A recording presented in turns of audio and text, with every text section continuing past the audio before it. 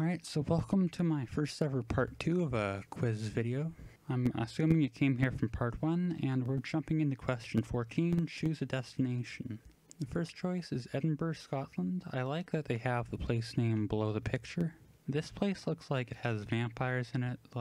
I'm a big fan of, the whole fog. I like garlic too, but I don't know if I could, survive a vampire place. I don't know if vampires are Scottish. Is that a thing? Are there any famous Scottish vampires? But, I'm a big fan of pointy buildings. I'm a big fan of, bricks. So overall, this looks pretty nice. Second option is Okinawa, Japan. On first blush, you didn't tell me. I would think this was, Hawaii or something. I know Japan is an island nation, so a lot of it is obviously going to be seashore, which now that I'm thinking about it, I don't know if that's just what I've been seeing, what I've been consuming but media, but I'm kind of surprised you don't see more beach seashore stuff with Japan related content. It's normally all urban sprawl kind of big city things, which makes sense given the population density, but still. That being said, I'm not a big fan of the sea. I'm not a big fan of water or beaches or anything like that, so I can't really see myself enjoying a place like this.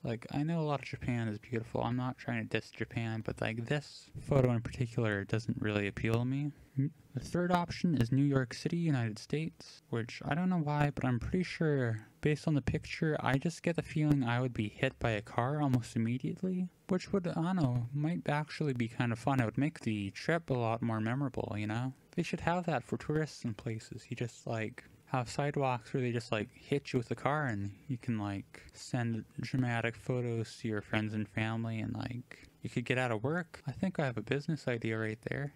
The fourth option is Éguisheim in France, which it has a strange name. I wouldn't actually mind living in France. I've been there before. I know a bit of French, as in more than just the barely trying Canadian public school kind of French that you learn, but being said, the building design, at least in this photo, is kind of odd. I wouldn't mind living in France in general, but I don't know if Éguisheim would be the place for me in France. I mean, I don't know what the countryside is like in general in this part of France, but anyways. The fifth option is the nearest fair, which first off, given the current restrictions, I don't think is a good idea. Besides, that looks like it's exploding, or there's a particle reaction or something going on there.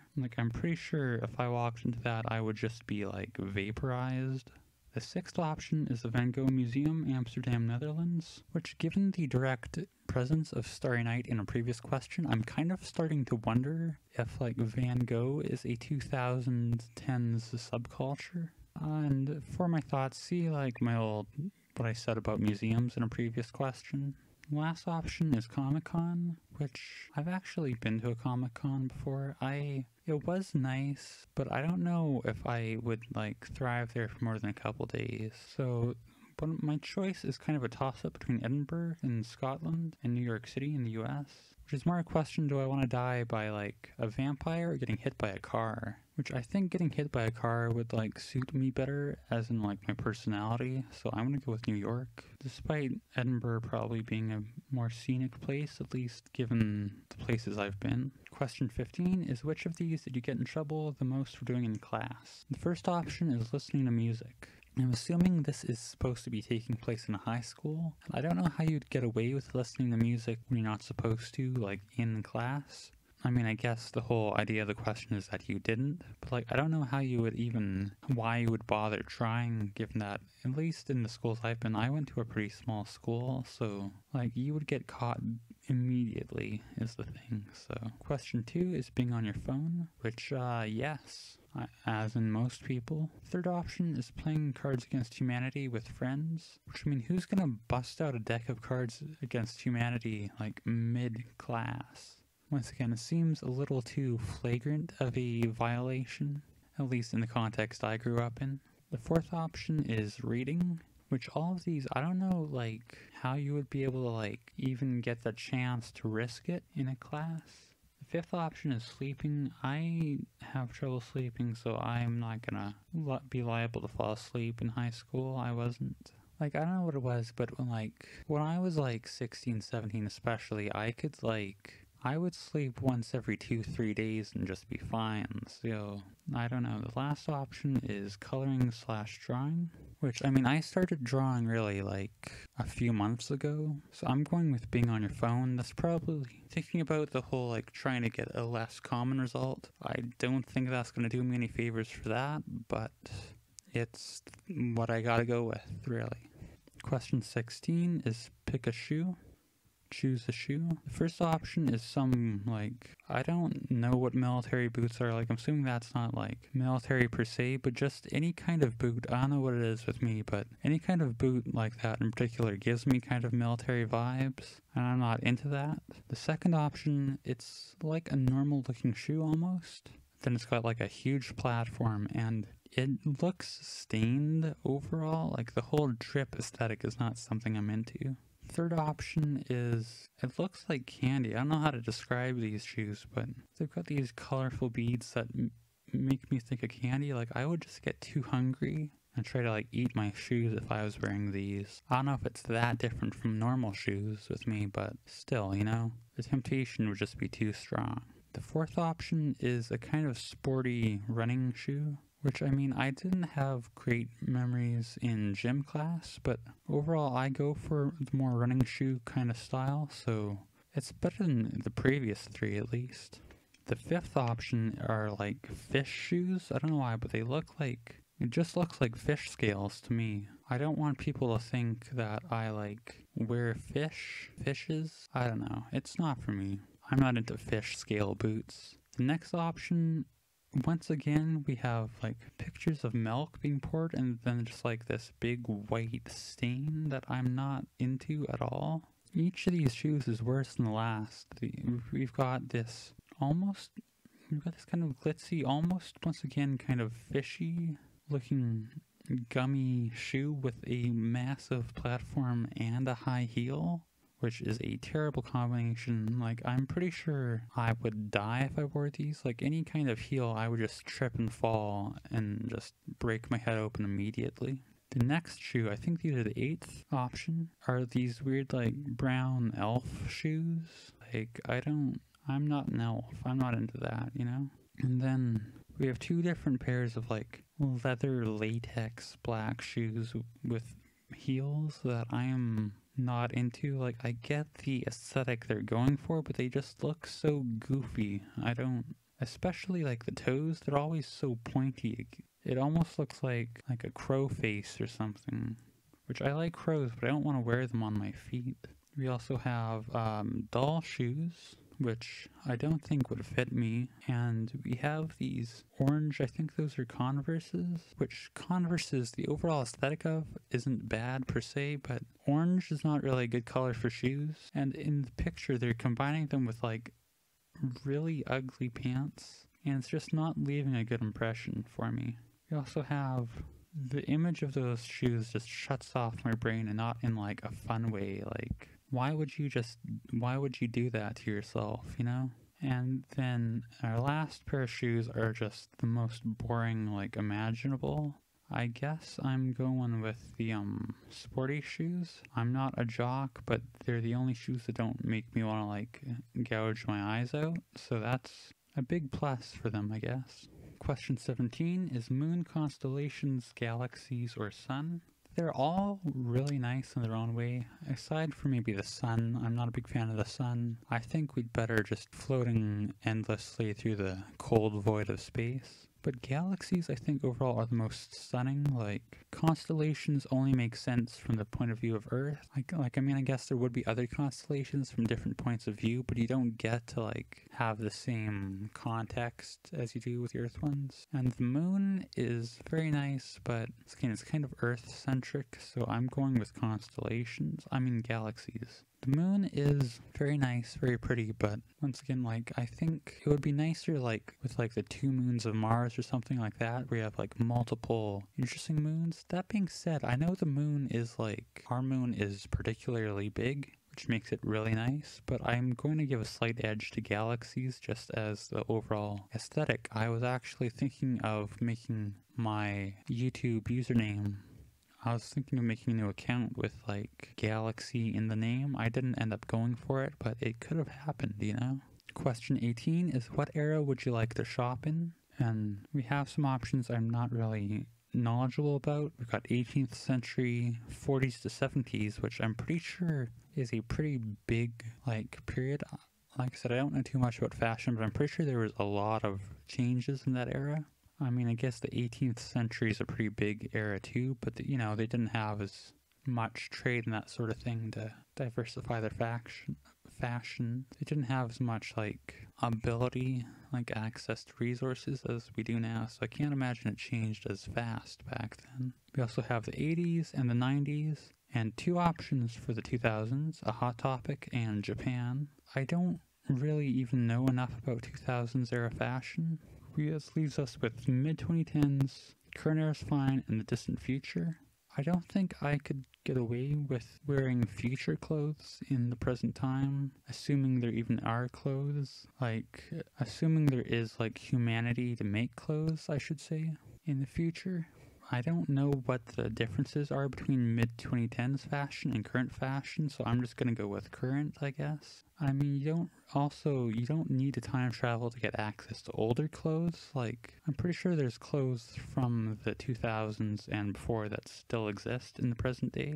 So the whole snarky time travel comment is a bit redundant, but overall, I'm good with current clothing, at least. Question 19 is witches, vampires, or princesses? And I've kind of disavowed all of these in previous questions. I would have to give an edge, however, to vampires. Witches are too ambiguous. You know, what they can do, what kind of context they work in. And I'm not a royalist. I'm not a big fan of princesses because of that. So I'm gonna have to go with vampires, I guess. Question 20 is the obligatory song lyrics question. I don't think I'm going to read out all of these, but the first option is Hello Kitty, she's my favorite friend. She's my only friend. I know no matter who abandons me, she'll be there till the end. Yada yada. First off, I don't know why hello is in brackets. I don't know what song this is, but I don't like the whole edgy Hello Kitty aesthetic. It's like I mentioned in a previous video with, like, Alice in Wonderland. I don't know why you have to, like, do a dark subversion of, like, some form of media in order to be cool. I don't like it. Second option is Money Machine by 100 Gex, which I will admit that's the only song here that I know, so I'm going with that one by default, right here and now. I mean, besides, it's a really good song. I'm a big fan of 100 Gex. Third option is Acid Green Aquamarine. The girls are dancing in the sand, and I throw my cellular device in the water. Did, like, an alien write this? Who calls phones the cellular devices? And what's up with, like, the random colors at the beginning? I'm not a big fan of beaches. I'm not a big fan of, like, acid colors. The fourth option is So Still, So Dark All Over Europe. And I ride down the Highway 101 by the side of the ocean, headed for sunset, for the kingdom come. I think there's too many periods in that quote, and I don't get what it means either, so I'm not a big fan of that. Fifth option is Remember How We Used to Party Up All Night, sneaking out and looking for a taste of the real life. This sounds like it's from some song that would be playing, like, during, like, a Hunger Games knockoff, kind of like low common denominator, like, media for children. Teens, I guess, not children in general, but still, it's not for me. Next option is We Fell in Love in October. That's Why I Love Fall. I don't think there should be a comma there, but once again, these lyrics seem kind of generic, and I don't even feel like reading out the rest of the lyrics. These are all 100 Gex are good. I am gonna just stick with what I know, you know? Question 21 is You've opened a door to the end of this quiz. What's on the other side? The first option is like a gay tunnel, which I appreciate. I'm glad we have representation for every sort of tunnel in media. Like, I would vibe in this kind of tunnel too. Like, it's kind of neon aesthetic. It's genuinely really nice looking, so that's good. The second option is what appears to be a creep shot of, like, I don't know if that's a living room, or I was thinking maybe like someone's bedroom. It feels weird. The house, the inside, I don't know if the lights are just kind of pink or what, but overall, it's not great in either sense. The third option is another, like, idyllic countryside, except with, like, random glowing lights. Like, this is more in the whole astigmatism aesthetic. I don't think you should be like glamorizing people's vision problems. And I'm not a big fan of the countryside. The fourth option is like, I don't know how to describe this. I could be wrong, but this reminds me of like a scene from Mulholland Drive. It could be from Mulholland Drive. If it is, I'm a big fan of David Lynch. That'd be nice, but I don't have the confidence to say for certain that it is, so I don't really feel comfortable picking that option. If it was, I would go for it, but I don't know. The fifth option is a vaporwave kind of landscape, but like, no offense to the person who made this, but the rendering quality seems to be a bit on the cheaper side, and I'm not a big fan of vaporwave landscapes overall. Like, I don't know if I'm just not old enough to have nostalgia for the time period it's kind of trying to convey. The next option is some sort of like public transport at sunrise or sunset, probably sunset. I like sunset and the period just after it as like in general, like being outside, but there's this one time during it, it's not great to look at, and combined with like the bright lights of the interior of the cabin of whatever this is, it's not a great like contrast, at least to me. Next option, I don't know if this is like the Sistine Chapel with like an Instagram filter, or if it's like an AI generated image, but I don't like the whole vibe of it. Like, it's kind of, as I was saying in the beginning, it's got that kind of plush unicorn aesthetic, which I'm not a big fan of. Next option is like a city street. Like, it looks like the outside of that crypto hipster cafe. Like, I like that it's clearly been raining in this photo, but the sky seems a bit too bright. Although that could be the camera like auto balancing, but that being said, we're meant to be judging the overall aesthetic of the picture, so it's another way we're gonna have to deduct points. And the last option looks like the inside of a church maybe, but kind of like a weird neo-modernist designed church. I'm a supporter of LGBTQ rights. I'm going with a gay tunnel for the representation, if nothing else. Although it is the nicest aesthetic just overall. Once again, we have a D&D alignment question. I've answered this before, literal as is, so I'm going with, should I go with neutral evil, I think, is the right answer for me. Alright, question 23 is, what would you like to drink? I'm sorry if my family is like being loud, but there's not really anything I can do about that. Our first option is tea. I like tea, but what is up with this photo? Like, they set their mug, directly on an open book with flowers. Like, why would you set your cup of tea on the page of a book? Like, what kind of psychopath do you have to be to do this? Like, even for like an aesthetic picture like they're going for, I still like, whoever set this photo up should be sent to jail. I don't want to be overly dramatic or harsh, but I am right, they should be sent to jail for this picture. The second option is goth water, which I really like the aesthetics of it, but I don't trust it as like a food product. Like, I thought it like stained your teeth black, which actually can look cool, but it's not something I want it to happen to me every time I drink water. Like, I would have some of that to like pose with to carry around as like my aesthetic. You could use it as a good conversation starter as well, but the question is, what would you like to drink? And I wouldn't want to actually drink that. The third option is iced coffee, which I don't mind iced coffee. I know a lot of people are like elitist about coffee, and I do prefer straight black coffee, but I get it, I don't mind it. That being said, how sweet it can be kind of limits when I want it, and also, I'm not a big fan of Starbucks, like, as a brand. Their stuff tastes honestly okay, but you can usually get better stuff even with just the cheaper, like, no-name brands at a store, or like just smaller brands, so.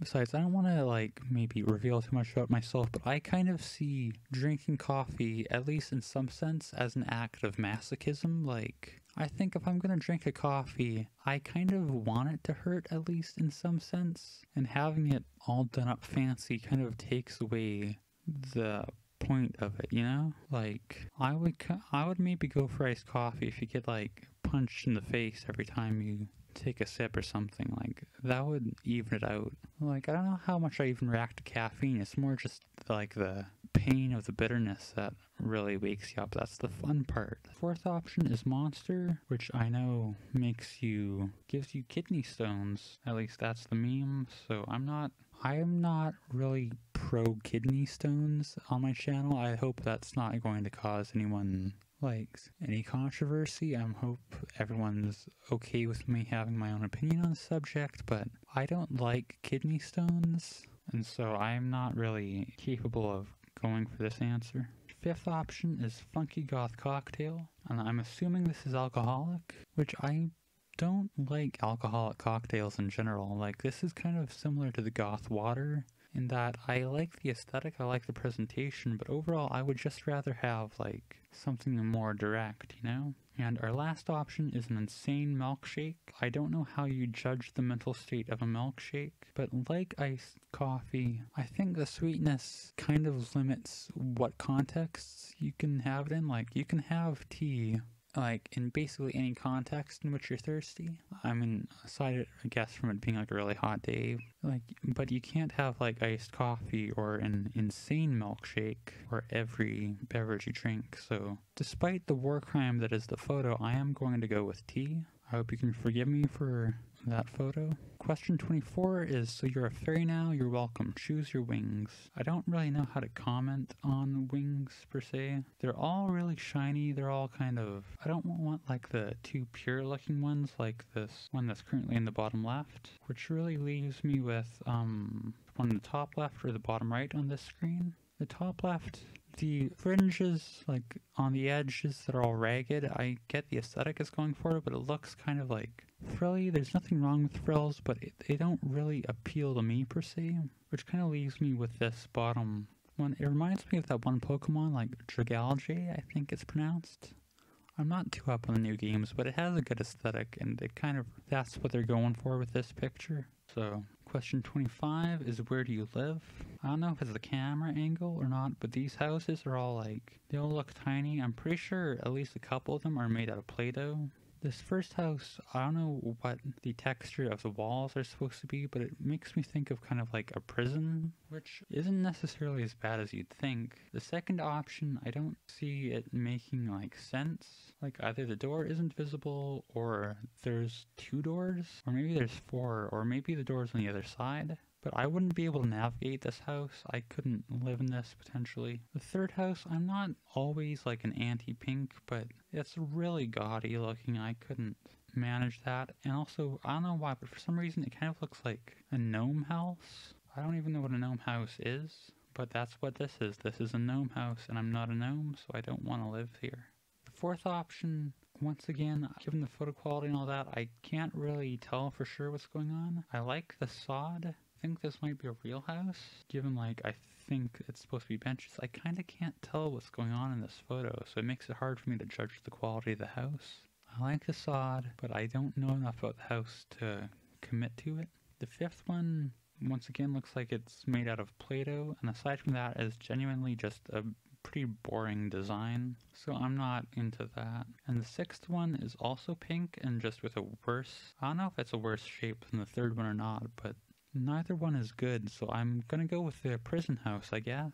And the last question, as usual, is a text box. It says, this is the real end, which I can tell based on the number of questions. They say, give me another 2010s quiz idea if you've got an idea. If not, tell me your current favorite character. Which, I mean, a lot of this quiz seemed to be going for more edgy aesthetic, so I think the quiz maker should lean into that with their next quiz. I'd say, pick your 2010s natural disaster. I wanted a kind of calamity kind of general theme, but I couldn't think of a better way to word it. I mean, at least having a natural disasters kind of narrows it down.